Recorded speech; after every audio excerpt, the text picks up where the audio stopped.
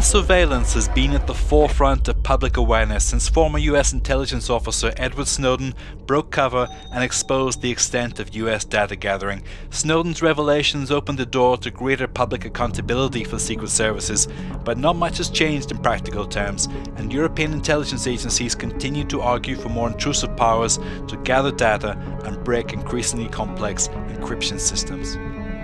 Brussels has a long history as a spy centre, with 20,000 lobbyists, 1,500 foreign journalists, 2,500 international agencies and 5,000 accredited diplomats.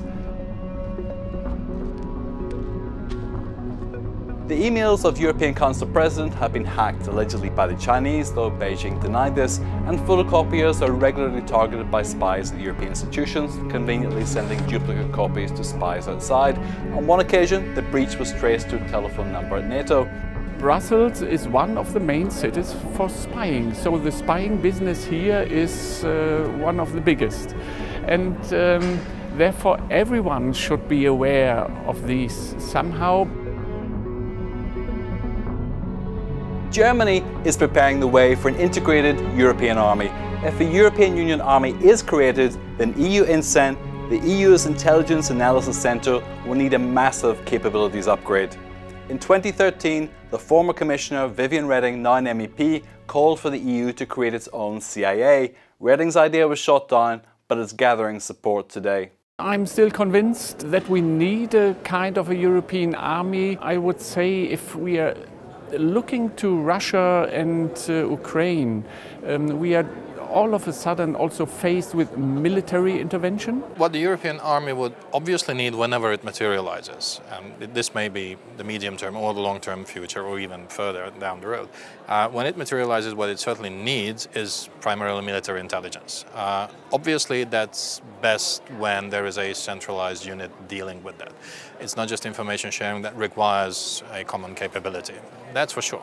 So as far as military intelligence goes, I believe that's unavoidable. Angela Merkel's CDU policy team has set out a 10-point plan for military cooperation in Europe. The Telegraph reported the strategy is understood to closely reflect Merkel's thinking. It calls for a permanent EU military headquarters, combined weapons procurement and a shared military doctrine, and the Germans say it's urgent. I think a kind of a cooperation center at the first stage probably might be helpful to analyze all different types from all intelligence services from the member states. Therefore, a kind of a step-by-step approach in this direction would be helpful, and probably it's necessary.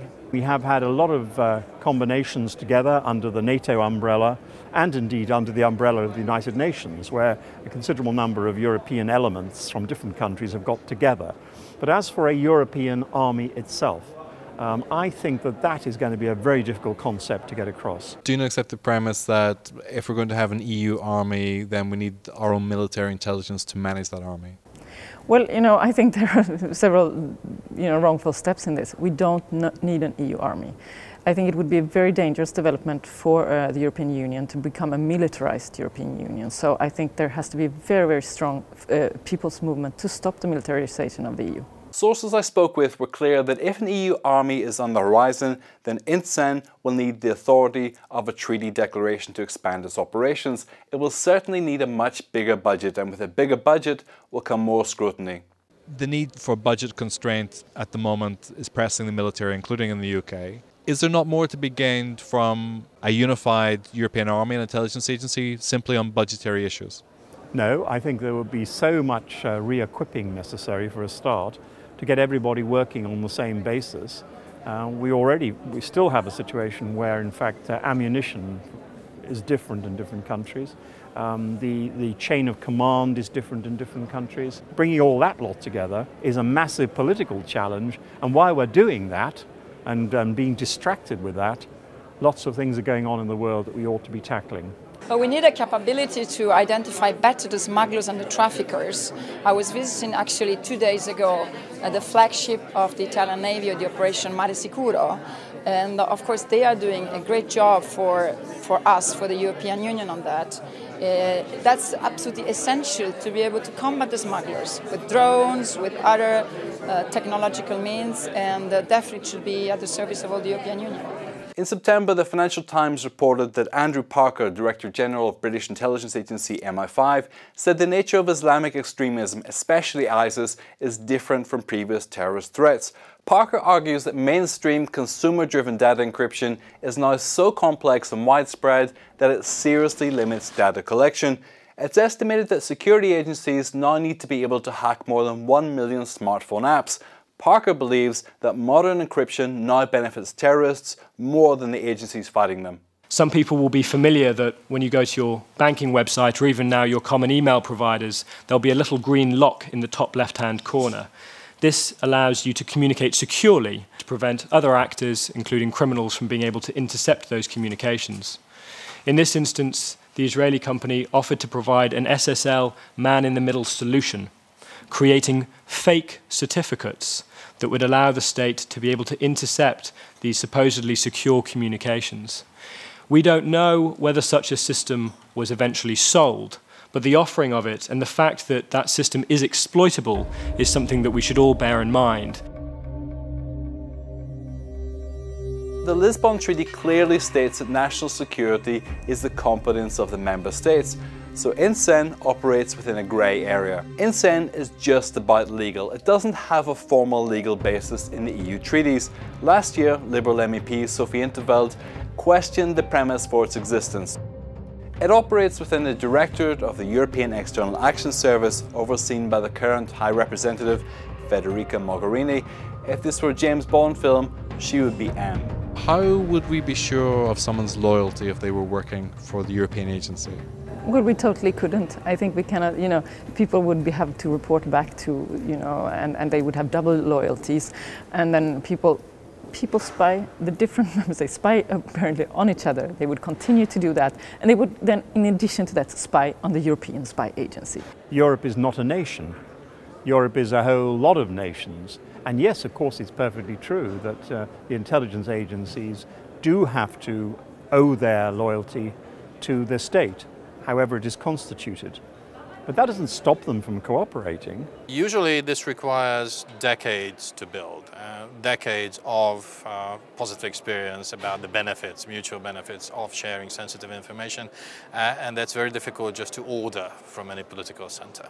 It rarely works in that way. However, if you start small, if there are particular projects and some of the anti-terrorist intelligence measures are of that nature that they bear fruit and they do not represent any measurable harm to your own intelligence system, you can build on that. I can think of a relationship, for instance, between the UK agencies and the French.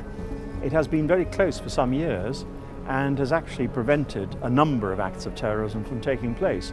Intelligence failures have led to shocking terrorism in the European Union. Often the information has been available to identify potential attackers, but it wasn't shared. We live in a sort of atmosphere where we are feeling safe.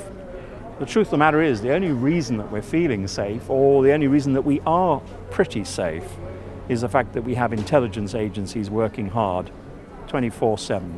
National resources are limited, and while national security remains the remit of member states, the effective sharing of information could lead to greater counter-terrorism success. Not only that, organised crime doesn't respect national borders, so INTCEN may have a pivotal role in supporting Europol and Frontex. Intelligence sources told me that INTCEN could come to be viewed not as a threat to national intelligence agencies, but as a valued added resource, a real partner in information exchange. We must turn our perspective outward again and not just start thinking about the challenges that threaten Europe only when they reach our own shores, as we've seen in the case of the refugee crisis, but really determine where we stand in the time and in the world that's changing very fast, and develop a powerful foreign and security policy based on values very rapidly. The challenge for INTCEN will be to work out what its core values will be, protecting and advancing the economic interests of the European Union, supporting key policy initiatives, or ensuring a human rights and civil liberties agenda. Whatever its core values, it cannot please the whole political spectrum. Whatever the future of Europe's military structures, it is clear that European policymakers need better operational and strategic intelligence, a new generation of analysts Not spies gunning for Queen and country, but spooks coding for peace and prosperity.